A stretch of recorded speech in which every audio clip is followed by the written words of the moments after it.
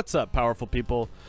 My name is Eli. You can call me SuperKid, and I'm here to welcome you to part 20.3 of World of Horror here on SuperKid Plays. Powerful people, if you're excited for today's episode, please hit the like button, subscribe to the channel, and ring the notification bell. Leave any comments you have for me in the comment section, and please share this video with anybody you think might like it. These things are very, very helpful. Now, let's get into things here. Cut off from outside world. The whole town stopped receiving any outside signal. It must be the radio mast failure. It must. There's a small key in our mailbox. We expected that, though. Now, we shall take a bath. And I suppose, yeah, that makes most sense to me. Now, which mystery shall we investigate? I say this one, the Macabre Memoir of Morbid Mermaids. Macabre Memoir of Morbid Mermaids. The janitor was obsessed with mermaids. He's collected every scrap of the legend about them in the school basement. Now his mind has snapped. He's decided it's time to make one of his own, using unfortunate students' bodies as materials. They do sound unfortunate. Should we just go straight to the seaside? Get that out of the way. City docks. The town's docks are a mix of modern warehouses, small shops, and bars where the alternative crowd gathers. An ancient wooden temple occupies a small hill at the town's center. I will pray at the temple. It doesn't matter if you believe or not, the smell of burning incense and old wood calms you down. +2 reason. Hell yeah. There's one thing everyone at the school is talking about. Another girl from your area has gone missing. Could there be anything connecting all the missing people? I should investigate downtown next. I would, but I'm going to go to the seaside first. Walking on the beach, you spot a weirdly colored rock. It seems to be covered in some kind of black algae. Getting closer, you realize it's not a rock. It's the drowner sponge, and it needs another body now. All right. 28 HP.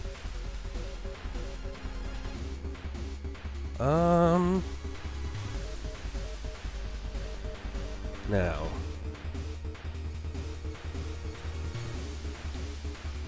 Let's see.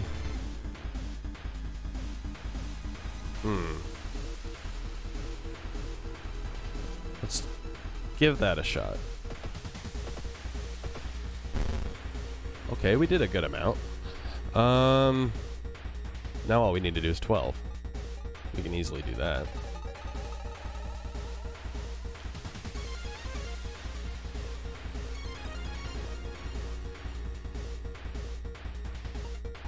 There.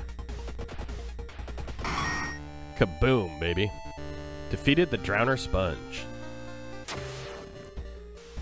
Oh, we lose 1 reason, but we did level up. You may be going crazy, but you can swear something is watching you from the sea. Also, we got the thorough investigation condition. Yakuza card, quick thinking, or folklore studies.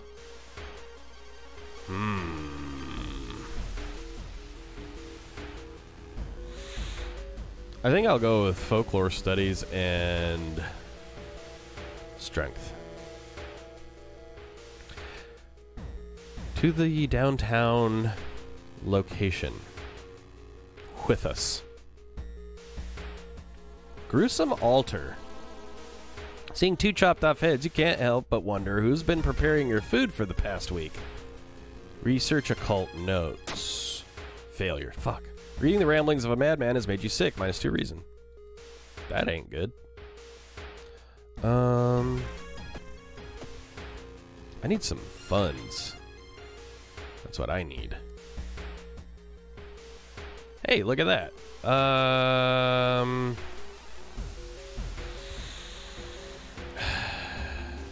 What are we on? 3rd one? I guess I'll give 1 more peace of mind. Not too worried about that this time. I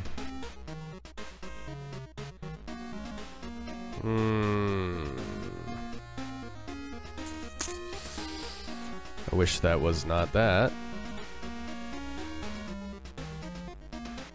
Fuck. Take the empty bottle, that's not bad. Could be worse.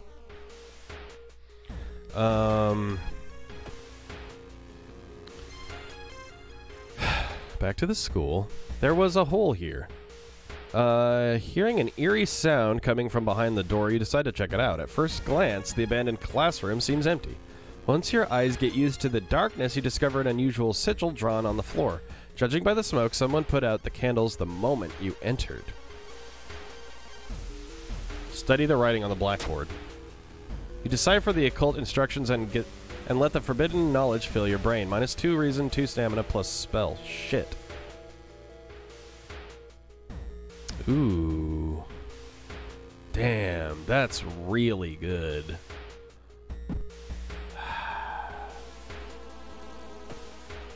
I'm going home for real quick.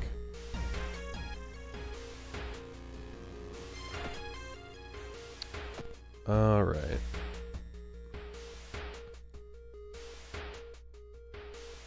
A nauseating stench stops you. Someone has scattered rotting fish guts everywhere and hung up countless fish heads. You cover your mouth as you slowly retreat. A vast flock of seagulls outside viciously attack the windows. -1 stamina, -1 reason. Okay.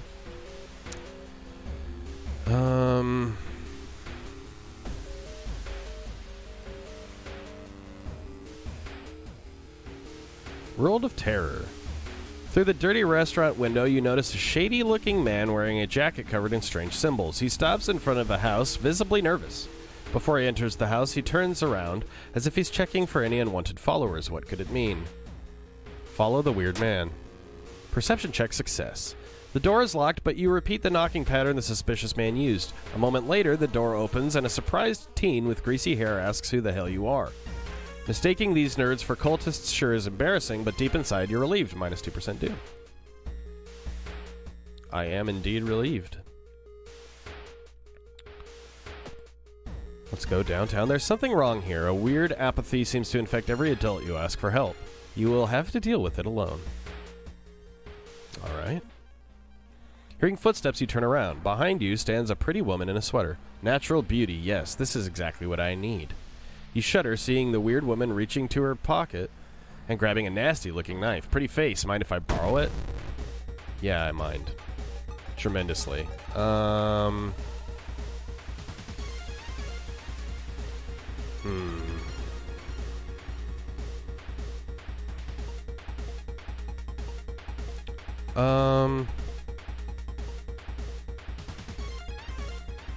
So that'll be 14 damage. Okay.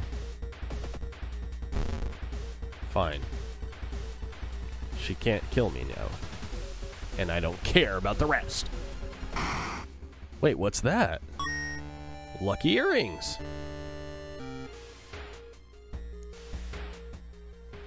Ooh. +2 luck. That could be good, but I don't really want that. Because I'd rather have the compass and get more experience. I guess I'm going to trade it in. You compare the sewer plan with the school map and it suddenly dawns on you. School basement.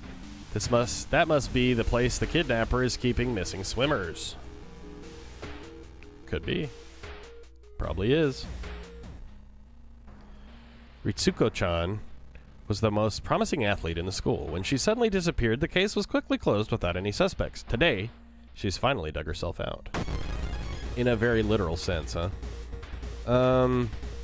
She's 15 HP.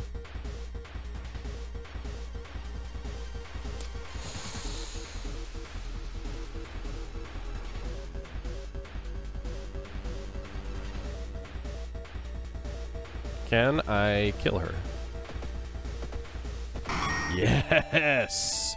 Yes! Thank you.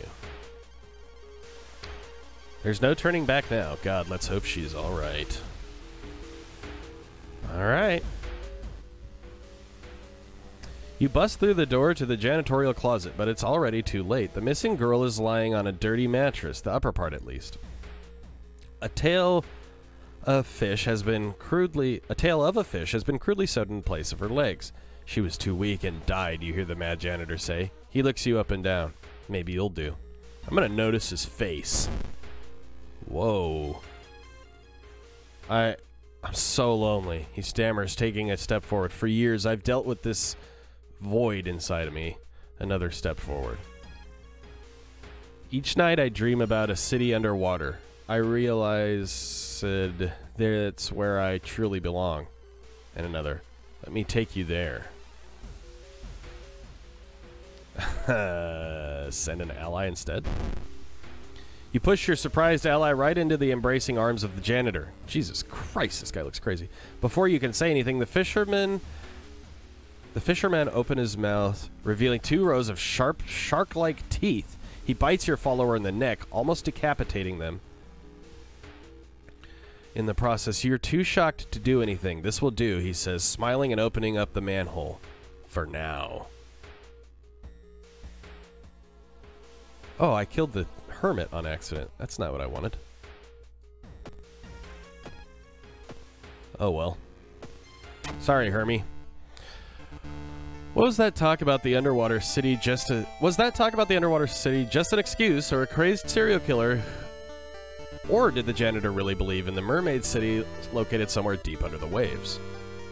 I don't even know. Whatever the case, you really should see a dermatologist about your skin allergy. With each day, it starts to look more and more like fish scales. Did I get it like a... That's weird. Ending E. I'm pretty sure that's new.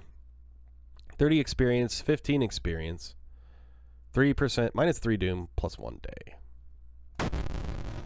Alright. Oh, man. So close. Powerful people. We are damn near dead. I've never seen that ending of that mystery, which is pretty cool, and we made it. So I hope you enjoyed that episode. If you did, please like this video, subscribe to the channel, ring the notification bell, leave any comments you have for me in the comment section, and share this video with anybody you think might like it. That would very much help me. In the next episode, powerful people, we will investigate our 4th mystery of the run. But of course, that will have to wait until next time, powerful people. In the meantime, my name is Eli. You can call me SuperKid. Thank you so much for watching. Stay safe, peace, and love.